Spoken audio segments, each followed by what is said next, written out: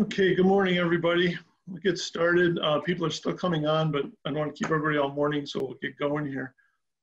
Thank you all for participating. We're at 59 people and still coming in. So thank you so much for getting involved here. My name is David Carr. I work at the Finger Lakes Institute at Hobart William Smith Colleges in Geneva, New York, and I manage the Starry Stonewort Collaborative, which you probably are aware of. This is our third webinar for the summer, and we're excited to have some really good presentation today. Real quickly, when we get going here, everybody make sure you're muted. Many of us are still working at home, and we want to keep the garbage truck noise and dogs barking and stuff down to a minimum. If you have questions, please use the chat box. As we move up over 60 people here, it's the best way to do it without some kind of chaos with everybody trying to talk. And I will do my best to cover as many as we can at the end. And I will read them. So if everybody is not familiar with the chat box or whatever, everybody can hear the question, and we'll have our presenters answer them best they can. So with that, we're very excited to have Dan Larkin. He's an assistant professor and extension specialist. And Wesley Glisson, he's a research fellow. Both are from the Minnesota Aquatic Invasive Species Research Center at the University of Minnesota. We're very excited to have him here. Dan is also one of what we call our expert panel for the collaborative, and this group of people, some of them have been studying Starry Stonewort for over a decade, and they're there to help me in particular, guide us and advise the program as we move forward. So we're real happy to have Dan helping us with that. So with that, I'm going to mute myself and we'll let them take it away.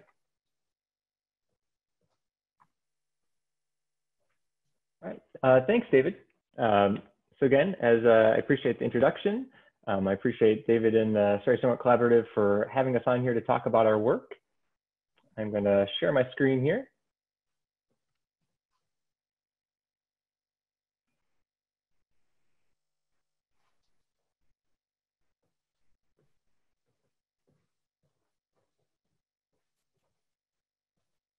And hopefully that will come up here. There we are. Okay, excellent. So hopefully everyone can see my screen. So again, as Dave mentioned, Dan and I are from the Minnesota Aquatic Invasive Species Research Center. I'm just going to make sure that we are all good there. Okay, excellent. Thanks for bearing with me, everyone. With the University of Minnesota, we're going to be presenting today on our analysis of treatment outcomes in an effort to advance Starry Stonewort management. And as David talked about, this is work done by Dan and I, but this has also been a huge collaborative effort. We have many collaborators and data contributors on this project. And if I've left anyone out, I apologize, but there's been a number of folks collecting the data, curating the data, and then passing the data along to us for this project. So in particular, I want to thank Minnesota Department of Natural Resources, Wisconsin Department of Natural Resources, and the Indiana Department of Natural Resources, with a couple folks mentioned specifically there, as well as a number of contractors and other folks who have helped contribute and collect data for this project. So again, this is a hugely collaborative effort.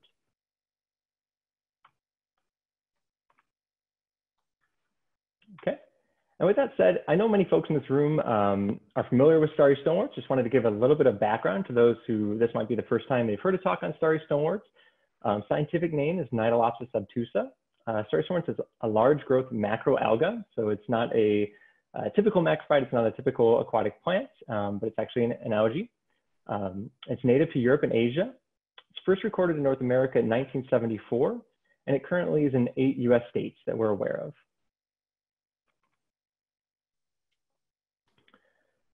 So in regards to impacts of Starry Stonewort, why are we concerned about it? Again, I know many folks are aware of these. I wanted to walk through these though to begin with. So first of all, we know that Starry Stonewort produces substantial biomass and tall, dense beds. So it forms these large pillows that can then blanket out over the lake bottom. It can fill up the water column in a lake. And as this picture shows here, this is just from one rake pool out on Lake Cronus in Minnesota. You can see how much biomass is produced by Starry Stonewort. And as you can imagine, that creates problems for recreation. So whether that's getting your boat through a patch of Starry Stonewort, swimming, fishing, water skiing, any number of water-based recreation. And there's also been some recent work showing that Starry Stonewort can reduce native macrophyte abundance and richness. This is both from work done by others as well as folks in our lab too, studying lakes in Minnesota. So as you can imagine, there's been lots of Starry Stonewort management that's taken place since it was first found in the States. There's been many attempts to control Starry Stonewort, particularly in the upper Midwest. And I'm going to focus on a few states in particular. But the typical strategies include algicide-based treatments, which are typically copper-based. So Cutrine Plus is just mentioned here, and I'll mention a couple others as we go through the talk. And then also physical removal. So this involves hand pulling or mechanical harvest. There's been anecdotal reports on treatment effectiveness. These have come from another number of entities and just folks' experience on lakes. And we know that we've had some success with small scale control, but really there's been overall mixed results, and there's been growth that's come back year after year. So we don't have a great handle on how to treat Starry Stonewort. So a couple years back, our lab group at MAISRC, in conjunction with Coronis Lake Association and Blue Water Science, did a study on Lake Coronis, where we actually systematically evaluated and quantified the effects of treatment efforts on Lake Coronis. So this was the first lake that was infested in Minnesota, and really provided a great opportunity for us to get in early and examine the effects of treatment. And what we found is that algicide treatments, as well as combinations of algicide plus mechanical treatments, were effective. But this is only one lake from 1 year. So this study was done in 2016. We also have limited replication on that lake. So really we need to repeat this kind of work over many lakes and many years. So luckily, there's been efforts across many states to treat Starry Stonewort and also monitor treatment efforts. So in particular, for this talk, I'm going to focus on 3 states that we included in our study, Minnesota, Wisconsin, and Indiana. Here I just have the year of first known infestation, as well as the number of currently infested water bodies. And as most folks are aware, these numbers change year to year. So these were current as of last year. And I also want to mention here that why we chose these 3 states, both that they are close to Minnesota, but also they represent essentially the western invasion front of Starry Stonewort. So they provide an opportunity for us to inform stopping the spread further west. They're also recent invasions. So data's new, perhaps we can really put a cap on infestations and invasions within these states. So as I mentioned, we have monitoring data and treatment data from each one of these states. But these data haven't really been synthesized or brought together before. And that was what this project set out to do, bring together those data and synthesize them, again, to inform Starry Stonewort management efforts for the future. So in regards to our project goals, we had 2 main goals. So the first one was just, as I mentioned, to compile that data on Starry Stonewort treatments, understand what are the most common treatments, what's been going on these lakes that we've been treating Starry Stonewort. Second, we wanted to evaluate the effectiveness of these treatments for Starry Stonewort control. So that's where the bulk of my talk is going to come and what I'm going to talk about for the majority of the talk. And this really comes in 2 different types of data. So I'll focus on some multi-year data and then within-year data. And I'll get into more detail on that as we progress. So I'm going to focus on this first goal, which is the compilation of Starry Stonewort data on treatments. So as I mentioned, we worked with departments of natural resources from Minnesota, Wisconsin, and Indiana, as well as contractors to get any and all available treatment and survey data for all infested lakes in each state. As I mentioned, all those collaborators were essential to making this happen. So in regards to treatment data, that came in a couple of different forms. So pesticide application records, primarily from Minnesota, Indiana, aquatic vegetation management plans, which includes information on treatment records as well as survey data. And then also information that was just provided directly from collaborators. So just via email or just talking to these collaborators about treatments that were done on lakes. In regards to survey data, we received raw survey data, so just Excel spreadsheets with the raw survey data for both whole lake point intercept surveys, and sub-lake point intercept surveys. And we also received just summary data from some of these PI surveys as well. And I'll get into that in a little more detail as we go on. So I'm going to start with our treatment data. So this is just a pie chart showing the types of treatment received, excuse me. So we received data on a total of nearly 400 treatments.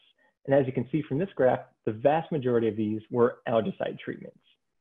We also have a small amount that were physical removal, like hand pull or mechanical harvest, and fewer that were things such as diver-assisted suction harvesting, so on and so forth. So as we progress through the talk, I just want folks to keep that in mind, that the vast majority of these treatments are algicide treatments. And as I mentioned, 90% are algicide treatments. So again, the vast majority. And of those 90%, 88% of these algicide treatments were done with copper-based products. And we did some quick calculations of the total amount of copper that has been used among these lakes for treatment. And that comes out to about 20 tons of elemental copper that has been used, again, in these 3 states over the past 10 years. And here's just a breakdown of the type of algicides that have been used for Starry Stonewort. Here we have both single algicides as well as combinations that are typically used.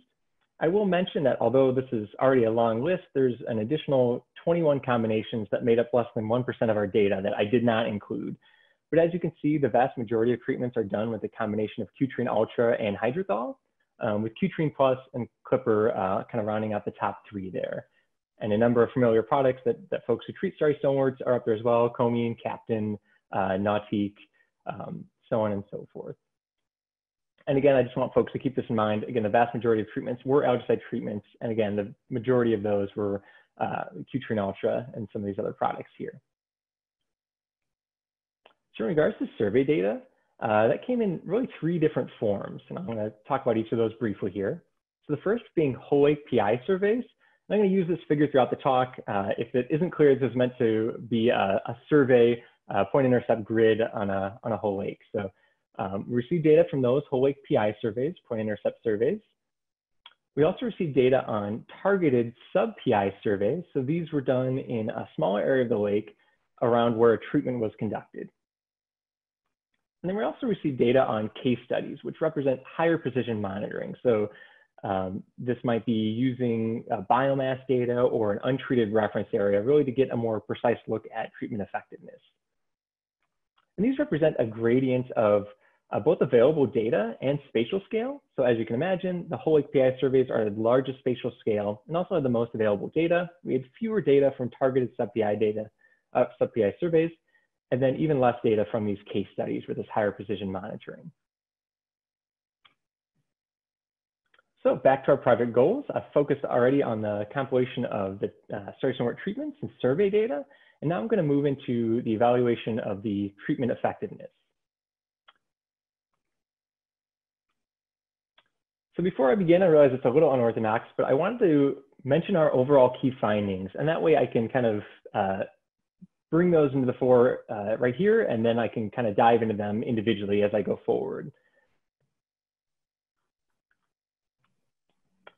So I'm going to break these down by each of the data types that I mentioned earlier. So first, in regards to the whole lake PI surveys, or when we're looking at a whole lake response to treatment, here's what we found. First, we found that the extent of Starry Stonewort within infested lakes is significantly increasing over time since the year of infestation. Next, we found that current treatment practices don't appear to be effective at reducing that extent of Starry Stonewort or abundance within infested lakes. Again, this is at the whole lake level.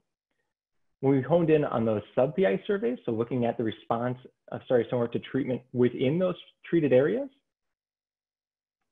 we saw similar results. So frequency of occurrence and abundance remain largely the same following treatment. Lastly, when we looked at those case studies, so that higher precision, higher resolution data, we found that treatments actually can be effective at reducing biomass through nuisance control, but that timing is important. And again, I'm going to go into detail on each one of these results throughout the talk. Next, we found that physical removal can also be effective at reducing biomass. So things like hand pulling for small infestations. And lastly, we recommend that untreated reference areas and untreated reference lakes are really needed to understand treatment effectiveness.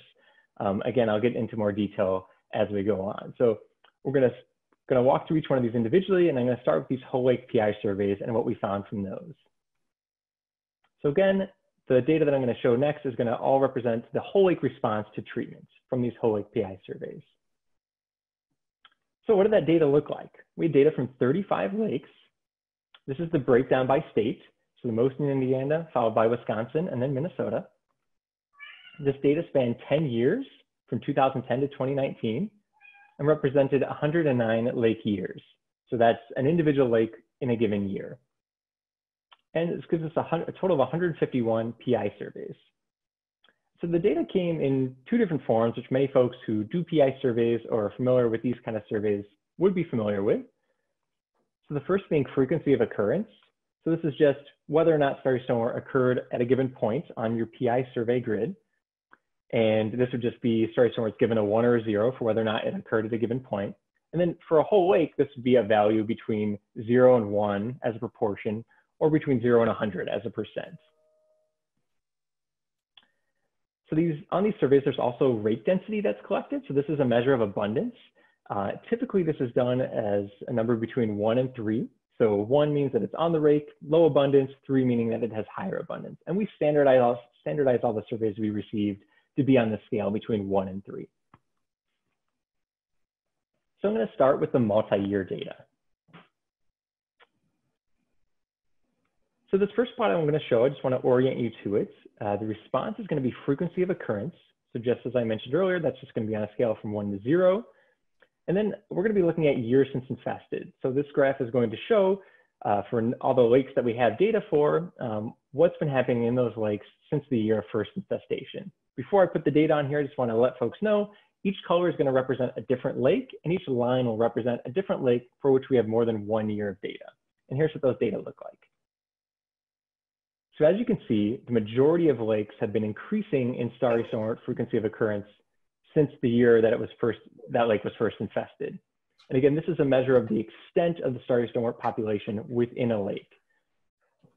And one thing that you might notice right away is that there is at least one line that seems to be following an opposite trend. And I want to focus in on that one. So that is Pike Lake from Wisconsin. This is our only lake that has never received treatment and for which we have greater than 2 years of survey data.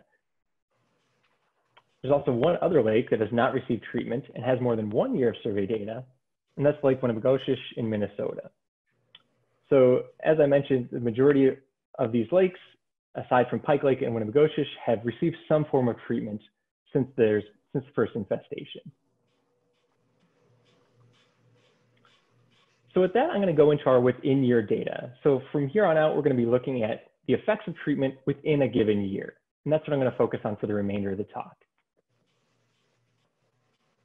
So just to orient folks to what our data looks like and what we're dealing with, I have this little figure that I'm going to show and kind of bring in each piece of data one at a time. So represented here on the horizontal axis is lake year. So this is surveys from a given lake within a given year. These are all made up, they're just hypothetical, but I just wanted to demonstrate what our data looks like.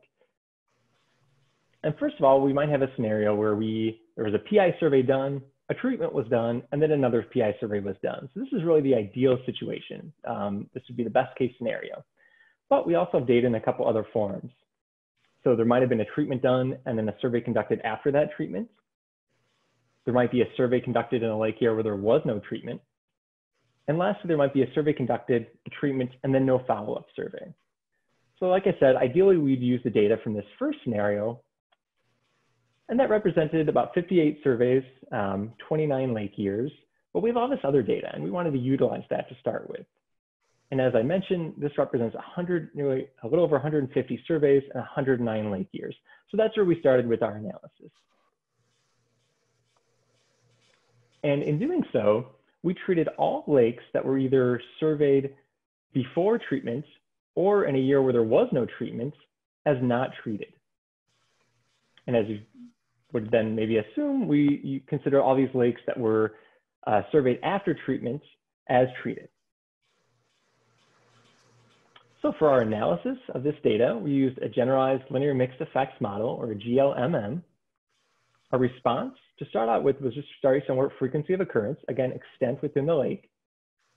And we used 3 predictor variables. So the first being year since infested. As my graph showed earlier, we know that that's an important predictor of frequency in a given year. So that's why we included that one. We also included the proportion of the lake that was treated with algicide. So we initially thought that this made sense, as treat more, you should be able to knock back frequency of occurrence even more. And we also included a variable for just whether or not the lake was treated. So this is a discrete variable, yes or no. We also included a random effect or grouping variable by lake. So we're keeping all those results for each lake similar. So I'm going to bring in the results for each one of those predictor variables one by one. And the first one, it's probably not surprising because it's very similar to what we've seen before. And this is that frequency of occurrence is increasing in terms of years since infested. So this is very similar to that plot that I showed, except that instead of many lines for many lakes, they're all just form one line for an overall effect. For this next plot, this is frequency of occurrence versus the proportion of the lake that's treated with algicide. And this is a little unintuitive at first, but when we thought about this result, we thought that maybe what was happening is that larger infestations have a greater proportion of the lake that gets treated. So it might not necessarily be that there's more Starry Stoneworts when you treat more, but just that there's more Starry Stonewort to begin with in these lakes. So moving on to our next predictor, again, we're looking at frequency of occurrence, and this is just our yes or no variable. So whether the lake was treated or not treated. And here's what we found. Starry Stonewort was actually at a greater frequency of occurrence or extent in the lake after treatment compared to lakes that were not treated. And this result was significant. And just to folks who may not be familiar with these box and whisker plots, the gray square represents essentially the bulk of the data, with that dark black line representing the median of the data. The whiskers extend to nearly the entire data set, with any outliers being expressed as points, and we don't have any outliers here. So again, this just box represents the bulk of the data. So this suggests a pattern, but can we get a clearer picture? And I want to go back to this figure that I showed before. So we have these different types of survey data, and we have this really nice situation for these data where we have paired pre and post surveys done before and after treatments. So this is a smaller subset of the data, but this might help us get a clear picture of really what's going on. So we subset our data and just used these types of data here. Again, we considered surveys conducted before and surveys conducted after treatment. This represented 58 paired surveys, so still a large enough data set to be able to get some information. And now we have a data set that looks like this, all paired pre and post survey data. So in regards to analysis, we're in a very similar model to what we'd done before when we used all the data. We ran a GLM. And this time for our response, we're going to be looking at both frequency of occurrence and rate density. This time we just use one predictor. So this is either before or after treatment. And again, we had a random effect or a grouping variable for lake years. So we want to keep each one of those lake years consistent. And here's what we found. So I'm going to start with the frequency of occurrence data, and I had this little figure to help us out. Again, all the stars are the same because each one is just given a 1 or a 0. So in regards to before and after treatments, here's what we found. That similar to results when we used all the data, that Starry Stonewort appears to have greater frequency of occurrence after treatment. And this result was significant. So when we move to rate density, or a measure of abundance, now our scale is a little bit different here. We're looking between 1 and 3, 3 being greater abundance, 1 being less abundance. And again, we're looking at both before and after treatment. And we found a similar result. The result was significant that after treatment, rate density seems to be greater after treatment. So we focused so far on a whole lake response to treatment, but we wanted to dive in deeper and look at just the responses within those treated areas to get a clearer picture. So for starting here, I'm going to be talking about just targeted sub-PI surveys or responses within treated areas. So what does that data look like? So it's a little less data. We have data from 15 lakes, or 122 surveys. Again, we have the same kind of data that's collected for this whole lake PI surveys, frequency of occurrence and rake density. And I just want to use this figure here to show what the data looks like and how we made some simplifications to the data set to be able to analyze it effectively. So over time within a lake that has been treated or in one of these treatment areas, you may have an initial survey done early in the season, another survey, treatment, a follow-up survey after that treatment, maybe another survey is done, and finally a survey at the end of the year. Now you can imagine this might make things complicated to try to understand what's the effect of any given treatment in a treated area. So to simplify and to be able to analyze these data, we just use those surveys that were conducted before and after that initial treatment each year. And just to give you a little bit more data on what those selected treatments looked like, they were all algicide treatments, all of them copper-based, and this smaller data set now has 7 lakes and 28 paired surveys. So here's what we found for those sub-PI data. And again, we're going to be focusing first on frequency of occurrence. And all these plots, or these 2 plots that I'm going to show next, again, we ran a similar GLMM to the ones that we've ran before. And as our predictor, we just used before and after treatments. And here's what we found. So as you can see, while there was a small decrease in frequency of occurrence, this was not significant. Essentially what this is telling us is that frequency of occurrence is not changing after treatments are done. So next, when we looked at rake density, again, our measure of abundance, we see a similar pattern. Again, a small decrease, but you can see our scale here only goes from 1 to 1.5. So this is a non-significant decrease, essentially telling us that rake density is the same both before and after treatment. So at this point, you might be asking yourself, okay, so are these treatments really ineffective? And I want to talk on this slide just briefly about what we can determine and what we still can't clearly know from the analysis that we've done. So what we do know is that we are not reducing Starry Stonewort below pre-treatment levels. That's clear from the analysis that we've done. But a question that still remains is, would there be even more Starry Stonewort in a lake if we didn't treat at all? So we might expect that throughout the year, there's going to be more growth. Starry Stonewort is going to grow up more throughout the season and have higher frequency of occurrence and greater abundance. This just seems like the natural phenology of any macrophyte, and particularly Starry Stonewort. But what we don't know is if that treatment is keeping these levels low compared to what would naturally be occurring, or if they just be staying the same. So what we really need are untreated control lakes or control areas within a lakes to get a clear picture. So we need more scenarios like this one above, where we've not treated and let Starry Stonewort grown up to see how we can compare to areas that were treated. And the situations that I'm going to talk about next in our case studies are going to try to get at that. So as I mentioned, next I'm going to talk about some of these case studies where they dive into a little bit more higher precision monitoring and analysis. So in regards to these case studies, the ones that I'm going to talk about first have both a treated area and an untreated reference area that has been compared to each other over time. And this is what we call a before, after, or control impact design. I'm going to walk through what that looks like. But really, this can help us understand what's going on over time naturally in a lake compared to what's going on in our treated areas. So here's just a quick figure to show you what that looks like. So here we have 2 areas on a lake. We have the area that's with the black box, which is a treated area, and then the untreated area in the gray box. And so in these situations, we conduct a survey before any treatment was done in both of these areas. And ideally, these would have similar levels of Starry Stonewort, frequency of occurrence, and rake abundance, and similar environmental conditions. So next, we do a treatment in the treated area, and then we conduct a survey after the treatment. And again, this picture represents the ideal situation where you have less Starry Stonewort in the treated area and about the same or maybe more Starry Stonewort in the reference location.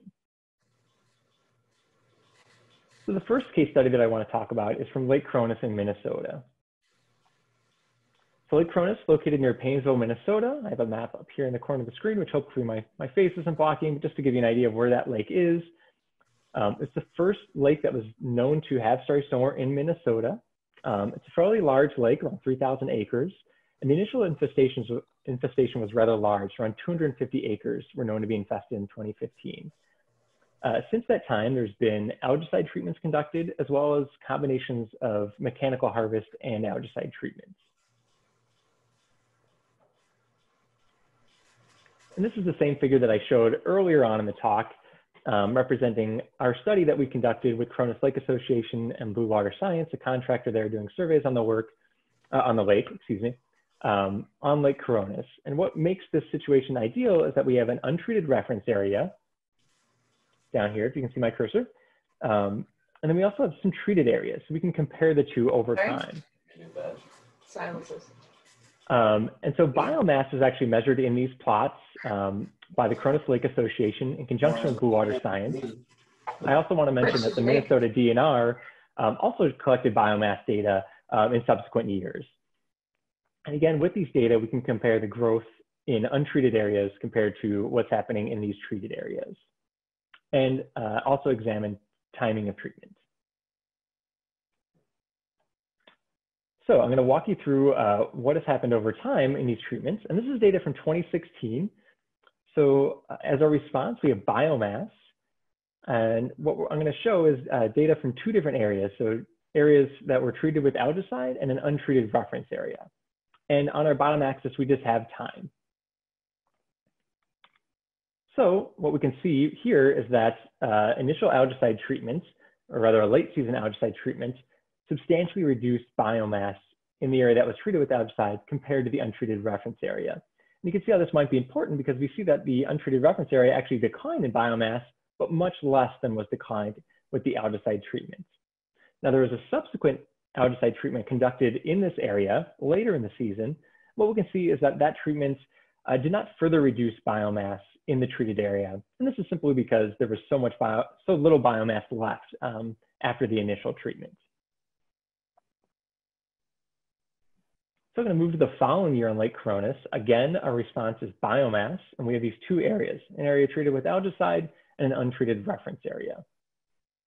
So this situation is going to be a little bit different. So we have an early season treatment, and as you can see here, that treatment wasn't super effective at reducing Starry Stonewort biomass or keeping that biomass low compared to the untreated reference area. Again, this is a pretty early season treatment. So here they let the Starry Stonewort grow up for another month or so. As you can see, we have similar biomass levels, both in the algicide treatment area and the untreated reference area. But then there was a subsequent algicide treatment. And as you can see pretty clearly, that substantially reduced the biomass in the algicide treated area compared to the control.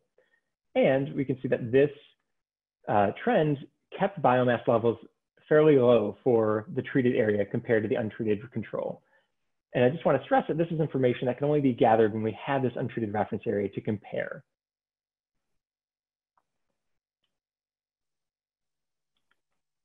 So I'm going to mention another case study here, just so I'm not too biased towards Minnesota. So this is Big Muskego Lake in Wisconsin. A little bit smaller lake, but still a fairly large lake, but a fairly shallow lake, only a mean depth of 4 feet.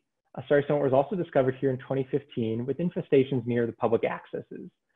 There was algicide treatments that were conducted 2015 to 2017 on this lake.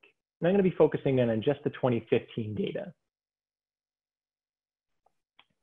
And here's what that looks like. Again, we have a similar plot to what I showed before for Lake Cronus. We have biomass as our response. We have an algicide treated area and an untreated reference area. And similar to Lake Cronus, we see that this algicide treatment was effective at reducing biomass in the algicide treated area compared to the reference that was untreated. So far I've been focusing on just these algicide treatments. But you may be asking or wondering, what about the other types of treatments that were done? So this is the same plot that I showed before, just a pie chart showing that, again, the vast majority were algicide treatments, but there were some treatments that were hand pull and mechanical harvest. And I want to focus on a couple case studies from those situations as well.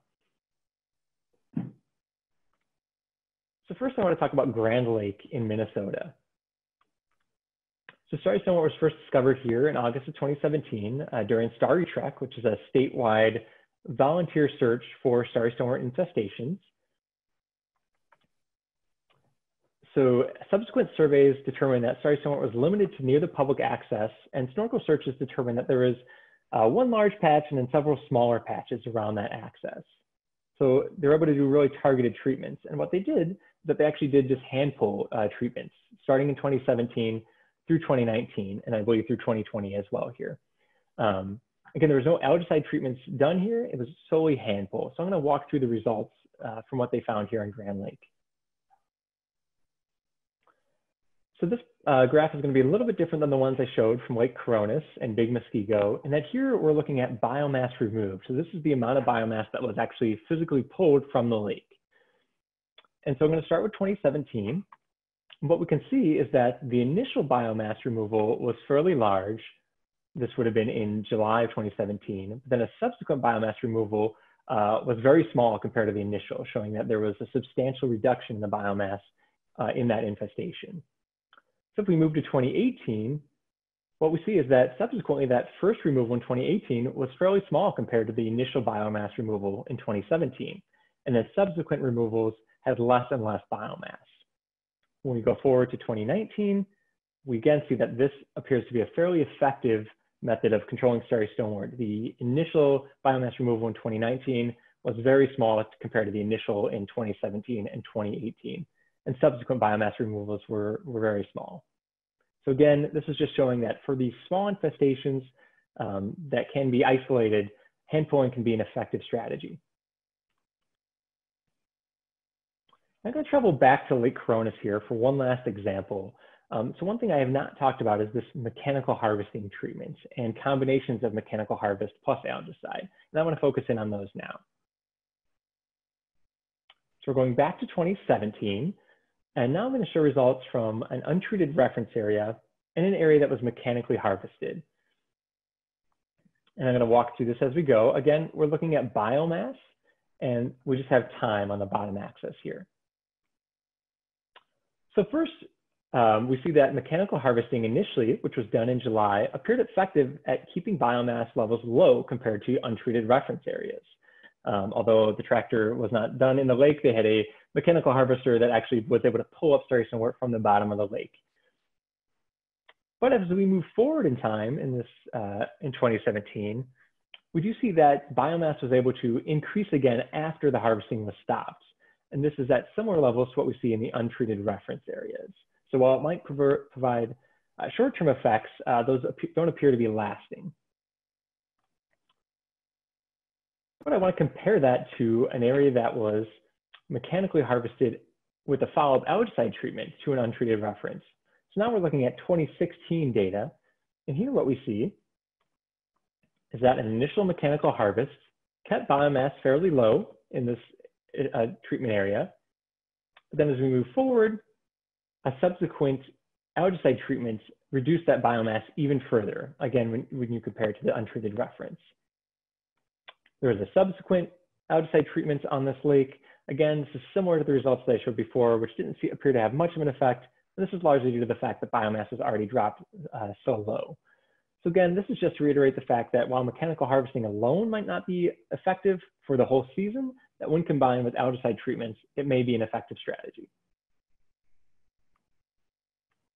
So all right, we've come full circle here. I want to round back to our overall findings. And now that we've had a chance to dive into everything and see the figures, I just want to go over those one last time here. So in regards to our whole lake response from those whole lake PI surveys, again, saw that population extent is significantly increasing over time in infested lakes, and that current treatment practices don't appear to be effective at reducing that Starry Stonewort frequency of occurrence or abundance. In regard to the response within treated areas, which we got from these sub-PI surveys, we found that frequency of occurrence and abundance remain largely the same following treatment. Lastly, with these case studies that we just looked at, we were able to tell that treatments can be effective at reducing biomass for nuisance control. Again, timing seems to be important. Some of those really early season, early late season treatments may not be effective. Also from the example in Grand Lake, we can see that physical removal for small infestations can be really effective at reducing biomass. And as I also showed, mechanical harvesting in combination with algaecide treatments can also be effective. And again, I want to reiterate this point that I made, that really more untreated reference areas and untreated reference lakes are needed to understand treatment effectiveness. And I want to go into this in just a little bit more detail.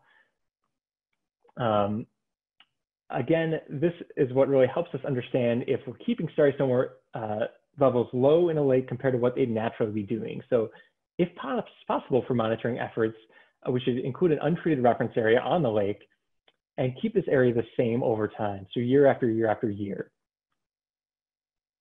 Also, we might want to consider not treating, but monitoring some infested lakes. So this would be like Pike Lake in Wisconsin. And these untreated reference lakes, untreated lakes can act as references that can be monitored over time so that we could see if we don't treat in a lake, what is happening with Starry Stonewort. Again, we only have 1 or 2 lakes that we can have this data for, so we really need more lakes for these data. Lastly, one point I want to mention is that if possible, if feasible, biomass should be measured. So this would be, again, within just a small treated area. This is probably not something that's going to be feasible over a whole lake. And this is because this might be a more accurate measure than rake density. And just briefly, I want to just show these 2 pictures here. These would both be probably a maximum rake density of 3 or 5, depending on your system, but represent different biomass. Here, so you can see this picture here.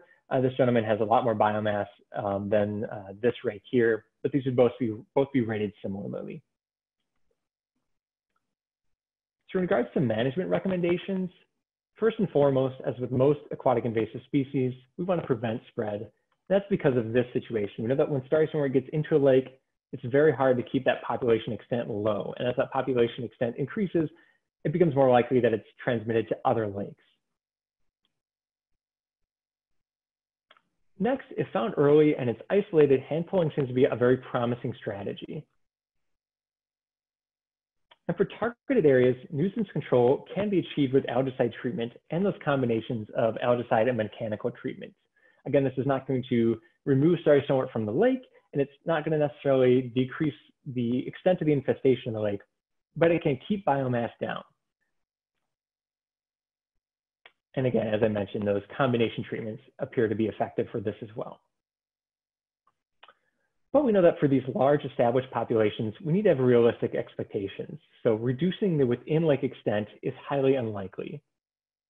And again, this is that plot that I showed earlier, showing that since time of infestation, frequency of occurrence is increasing in Starry Stonewort infested lakes.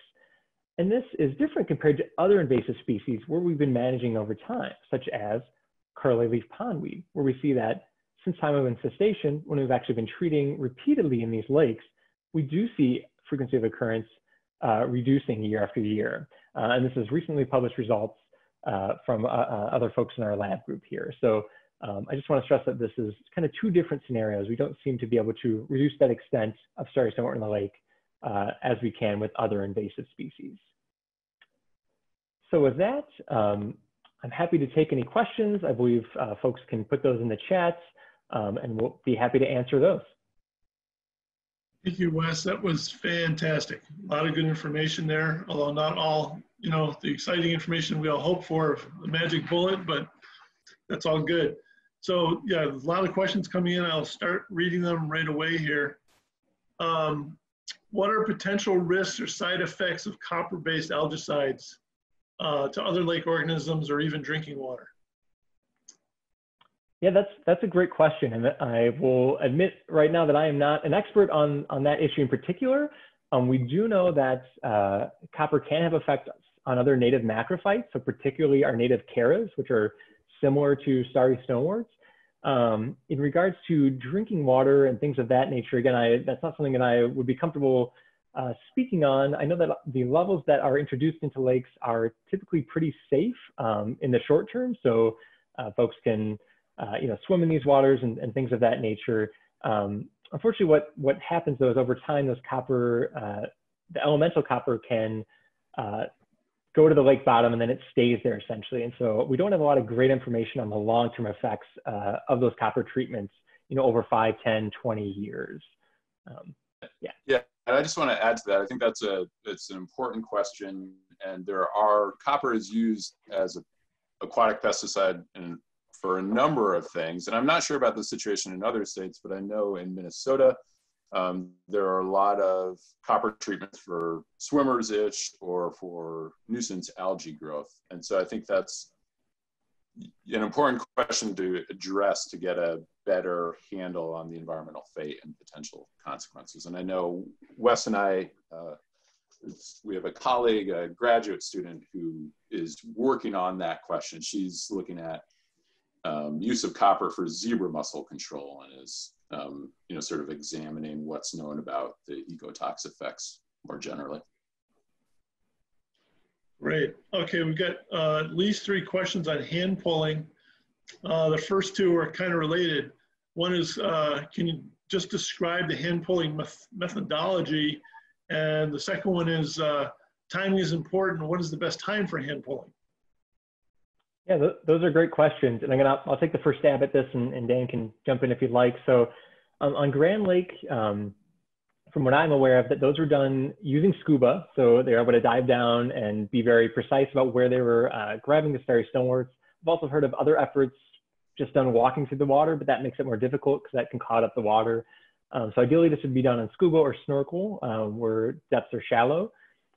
In terms of timing, that's a little bit more difficult to say. We don't have great data on that.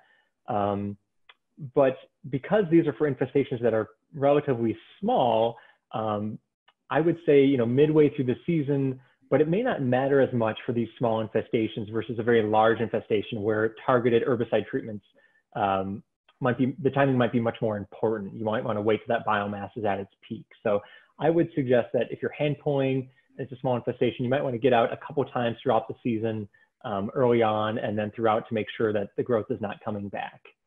I think.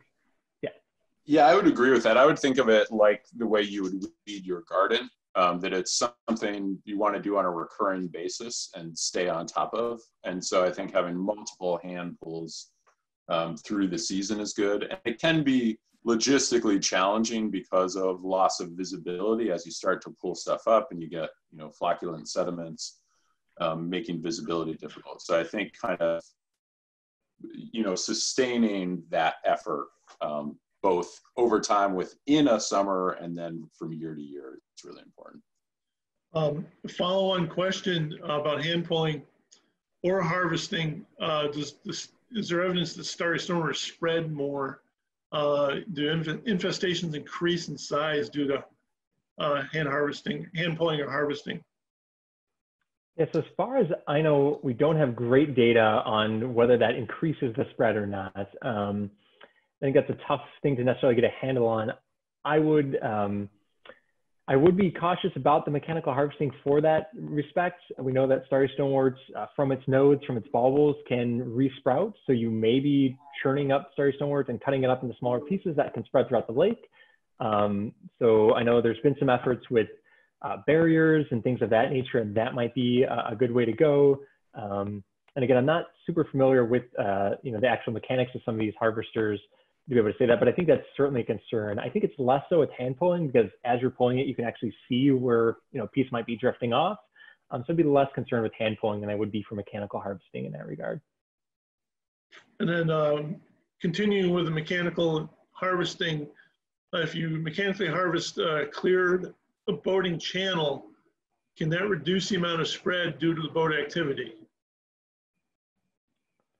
And that's a great question. And I know that on Lake Cronus, that was essentially what they were doing with, I didn't mention that it was exactly a channel, but they have a channel that they were harvesting again, that they were funneling boats through. So we don't have great data on that per se, but I think that in terms of nuisance reduction, that could be effective, certainly for just being able to navigate your boat through an area like that. And as long as your motor isn't churning through the bed of Starry Stonewort, then yeah, I would say that's probably could be helpful for reducing the spread throughout the lake and to other lakes if that's an area where you're bringing boats on and off the lake.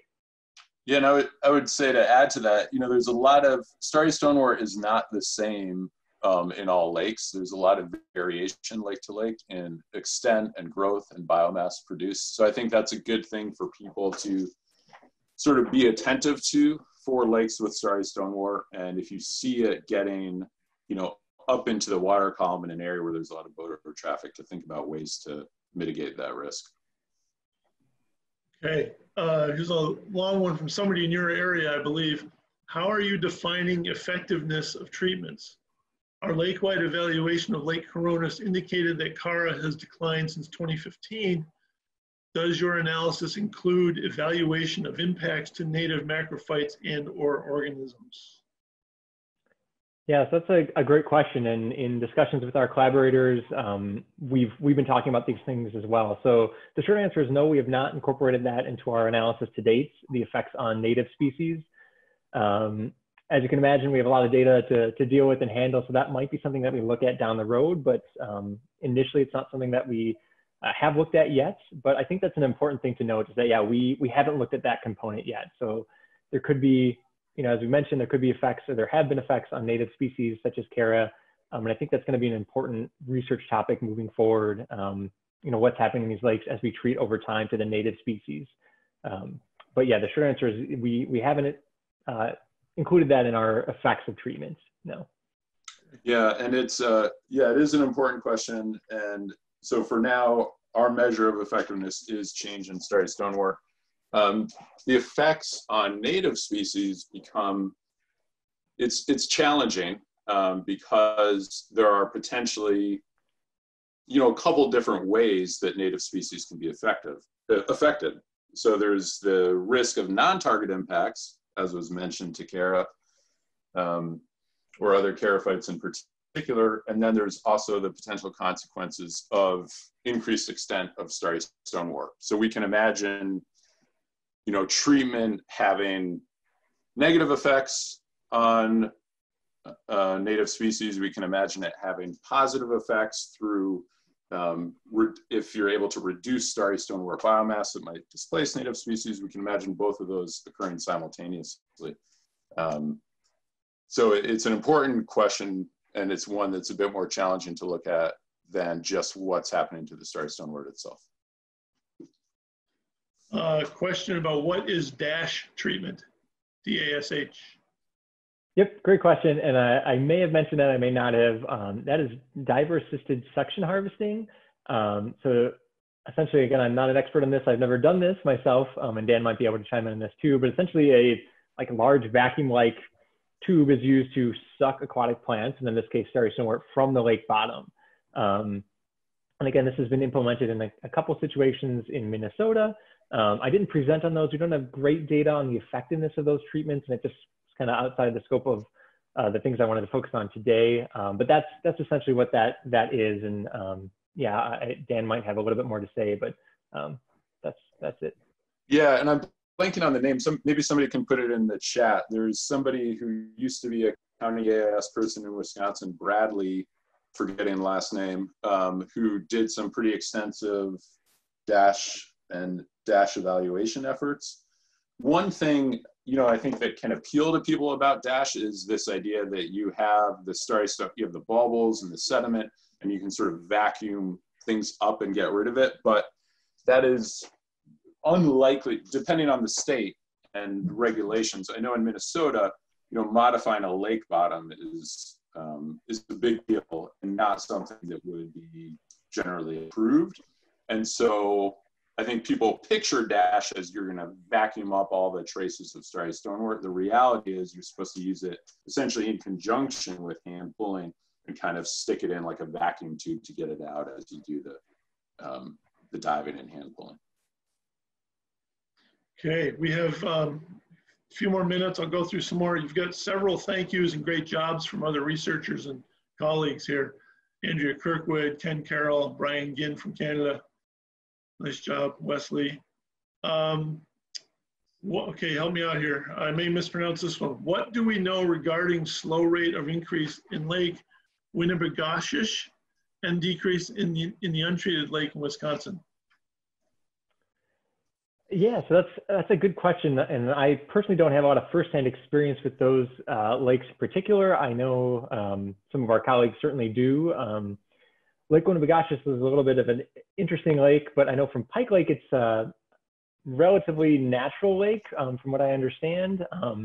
I don't believe there's a lot of lakeshore property owners and things of that nature. So I know that's one thing that might make it a little bit different. I know when there's a lot of lakeshore property owners, there's a little bit more urgency and desire to get rid of Starry Stonewort on the lake. So it might be less desirable to leave a lake untreated. But yeah, I don't have a lot of knowledge on those lakes in particular, and you know, why they may or may not have been treated or what might make them different from other lakes. But I think one key thing is just to note that it's important to have these lakes kind of no matter what they are in regards to their environmental qualities, just to have them as references to our treated lakes. Yeah, and with that, maybe I can let Dan jump in if he has anything to add. Yeah. So Pike Lake, we haven't done any field work there, but I've heard from others that it's a very high quality lake.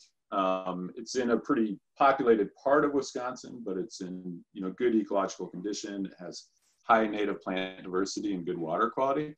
So it may be that it's not, you know, a more disturbed or eutrophic lake where there's potentially a lot of potential for Starry Stonewort to become really abundant. So it may be that the good ecological condition, good cover, and diversity of native species is sort of keeping it in check. And then with Winnibigoshish, it's quite different. The Starry Stonewort there is different than we see in certainly Coronis and a number of other lakes where there's quite a bit of extent of it, but it's sort of shorter statured. It's not kind of the profuse growth that we see on some other lakes. And so I think that right there, the fact that we have, you know, really just these two untreated reference lakes and the fact that they have these unique characteristics, as all lakes do, I think just really reinforces the point that we need more monitoring of untreated reference conditions, because we're really kind of operating in the dark in the extent to which we can evaluate treatment effectiveness by not having a good set of baseline data to compare to.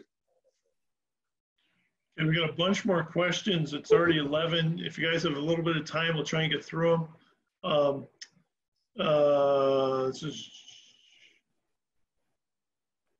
And then back to hand pulling. How small is small? I believe it means area. And then on disposal, which is a good question. Once out of the water, what happens to the bulbils? Do they stay dormant or do they die off and become non-threatening, so to speak? Yeah, that's a great question. And I wish I had a better definition of how small is small. I know that I didn't mention the exact sizes of some of the patches, but you know, certainly, yeah, I'd say less than a couple square meters or something on that nature. So something that you could visually see when you're in the water and being able to pick up or pick apart. So I don't have an exact answer on that, but something that certainly less than an acre in extent and probably much less than that. Something that can be handled pretty easily. In terms of disposal, I know that each state and kind of county has their own guidelines on how best to do that.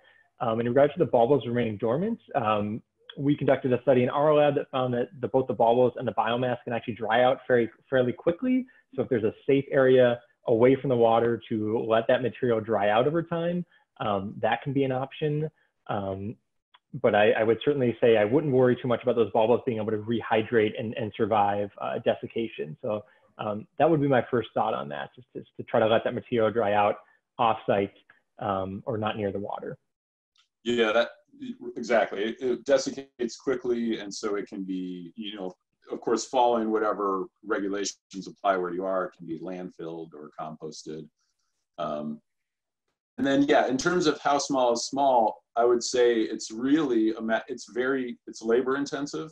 It could be, and therefore potentially expensive if you're having to hire somebody to do it, or a lot of work if you're doing it or volunteers are doing it. So it's really, you know, how much can you bite off? And the cases, in addition to Grand Lake, I think Pleasant Lake is another one where a very small infestation was found. Hand pulling was used effectively. So yeah, I think all the cases we know of are, you know, substantially less than an acre, and you might have either, you know, small discrete areas or kind of scattered stems. So just again, thinking about weeding your garden, it's, you know, kind of how much, sort of how much can you take on?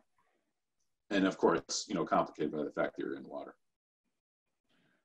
Let's see, nice presentation, Wesley. Did any of your analysis evaluate effects of increasing the number of algicide applications per season on Starry Stonewort, FOO, or density? I don't know what FOO is. Yeah, I think that's probably frequency of occurrence. Okay. And that is something that we have data on, so the number of treatments done in each year. I did not include that in the analyses that I've conducted so far, and I think that could be an interesting thing to look at. The one issue, kind of a technical issue, a statistical issue, is that we have a lot of highly correlated variables. So typically the total amount that you're treating on a lake is going to be highly correlated to the number of times you treat. So we can really only include one or two of these variables in our models. So that's one issue with those kinds of data, but I do think that's an interesting thing to look at. And I think it's maybe better looked at with some of those case studies like Cronus, where we can isolate each individual treatment and say, okay, this initial treatment, was that effective? Mid-season treatment, late season treatment. So those data might be better suited to that. And, we kind of showed some information on that today. And as we move on and kind of for the final publication of this, we'll have a couple more examples that we can maybe more accurately point to timing and repeat treatments. Yeah, and I think that underscores the need for more experimental work. As Wes showed, there's a huge table of all these different treatments that have been done, different algicide and herbicide combinations, and there's undoubtedly a lot of variation in there to be explored that is not something we can address in an analysis like this of these monitoring data, but are really important for to be addressed through experimental work, which I know is, there are other labs, other teams doing that type of work as well. Okay, this is an interesting one. Any experiences with, after hand pulling or other treatment, of seeding with wild rice to the same environment for those areas which can handle wild rice? Yeah, I don't have any firsthand experience in that, and Dan, you might have a little bit, but I will just say that there's not been a whole lot of work on kind of reseeding aquatic vegetation, but it's an area in our lab even of active research. Yeah, and I'll let Dan jump in on that if he has anything to add. Yeah, it's a great question, and interestingly, some of the Minnesota lakes that have had Starry have also had have decent wild rice in some cases, and so there may be some overlap in habitat suitability. I think that question in general of how do we restore native diversity is a really key one that's, yeah, as Wes said, just really underexplored in lake plant communities. It's what we do in prairies, it's what we do often in wetlands, but with more aquatic systems, when you have control of submersed species like Starry Stonewort, there's just very little known. So yeah, Mike Verhoeven, one of my PhD students, is looking at that, not in the case of Starry Stonewort and wild rice specifically, but in terms of trying to recover greater native plant diversity. So huge unknown where I think there could be a lot of work done to advance our ability to, we have such a focus on treatment and control, but I think there's opportunities to provide more benefits by also focusing on how we recover native diversity. With a small infestation such as on Grand Lake, why can't it be contained with a silt fencing so boaters don't go through the area? I realize this is maybe a DNR decision, but containment seems to be important to prevent the spread. Yeah, so I think one issue is that it is literally at the public access where boaters come in and out, and so you can't put in some sort of fencing or barrier without functionally closing down that access. And that's going to be a pretty widespread issue because, of course, humans are vectors for spread of invasive species, and boat access is because of the turbulence of the props.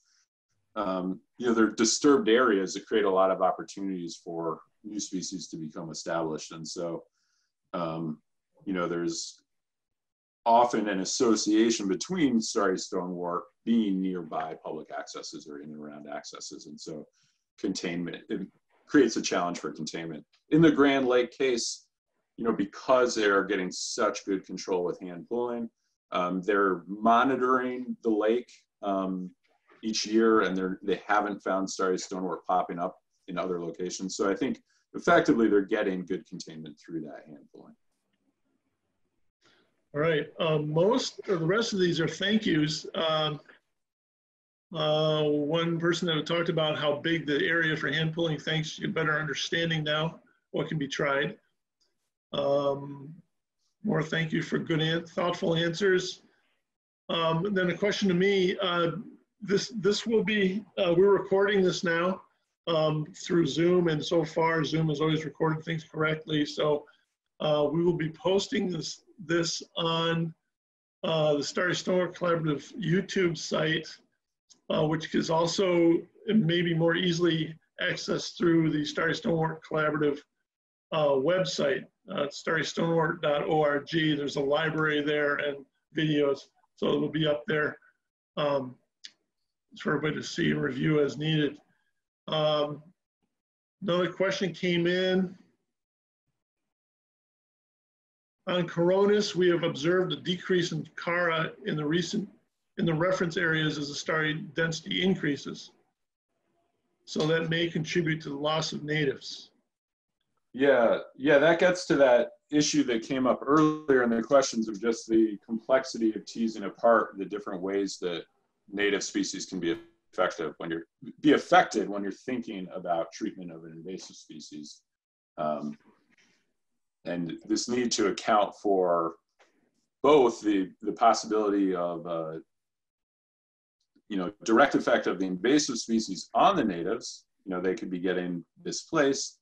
There could be a benefit from treatment if you have, the treatment reducing the abundance of the invasive, and maybe that releases native species from being suppressed. But then we also, of course, always want to account for the possibility of unintended negative effects of the treatment. So those are, important possibilities to account for that can be sort of tricky to tease apart and separate. And I'll just mention too, just to piggyback on that, given what we found here and given folks, personal experience on their lakes, I think it's a really important question whether, depending on the size of your infestation, how much you want to treat, how big of an area you want to treat, and knowing that there could be impacts on native species. So if if your primary goal is for, relievement near boat access or where your docks are, even though you have Starry Stonewort in other areas of the lake, maybe best just to treat in the area that's most important, because again, it may still be increasing in your lake and it may have these effects on native species. So just important questions to think about, when you have Starry Stonewort in your lake and when you're thinking about how to manage. And I just want to add a little bit more. Wes mentioned, so there's a now Minnesota DNR AIS specialist, Carly Wagner, who did a master's with me on plant community impacts of Starry Stonewort. And to echo the point that was made in the chat, we saw year over year, we had permanent transects that were sampled using scuba diving. We were able year over year, and did that on another lake as well in northern Minnesota, and saw a very rapid expansion of Starry Stonewort and concurrent decrease in native species. So we definitely know that is clearly happening. And so hopefully we'll have that result out within the next year or so published. And a comment came in that is in agreement, I think, to what you're saying. Abundant Cara is a great indicator of a lake's vulnerability to infestation by Starry Stonewort. Yeah. So, Starry Stonewort, like Cara, is a Caracean algae, a charophyte. And so, there are a lot of, ecological conditions that they're going to share an association with, or kind of have overlapping niches. And I also just add too that I think there's a big issue, as most folks are probably familiar with kind of this cryptic invasion of Starry Stoneworts in these Cara beds. So we've been out doing work in Coronis where you have these Starry and Cara that are intermingled, which I think is probably in many lakes kind of hidden that Starry Stonewort there invading too. So that's just another aspect to be aware of as folks are monitoring or worried about Starry Stonewort in your lake. If you have big Cara populations, to make sure you're really careful about when you're examining those Cara beds and in those rakes when you pull up with Cara on them. Just to make everyone's work even that much more tougher as they do their plant surveys. But yeah, thanks, Wes. That's great. Yeah, and sorry to keep on adding on, but Wes mentioned that Starry Stonewort was found on Coronis in 2015. At that point, it was over 200 acres. I think it's because of that very issue that before there was a lot of attention being paid to Starry Stonewort in this region. People weren't taking the time to differentiate the different charophyte species, and so I think there were things that were likely missed by not paying sort of careful attention to what really is Cara and what isn't. Right. Well, I think the questions have petered out here. This covered a lot of ground here in just over an hour. Really thank you to Wes and Dan. This is a really interesting presentation, a lot of great information, a lot of great questions to all of you. So far, this is by far the most questions we've gotten at one of these. There's a lot of thinking and acting going on out there, and this covers, we've had responses today from Canada to Minnesota. We've got a lot of stuff coming in here. It's all good thinking. So, thank you to all. More thanks coming into both of you. So, thanks guys for taking time. This is really great. We're looking forward to your publication of the final report, whenever that might be, but I know it takes time. Yeah, thanks, David, for inviting us to present. It was a lot of fun, and thank you all for showing up and asking great questions. All right. Yeah, I'll echo Dan's thank you. Thank you to everyone who came and asked questions and came just to listen, and thanks again for hosting us, David. We appreciate it. Okay, thank you all. Have a good day. Bye.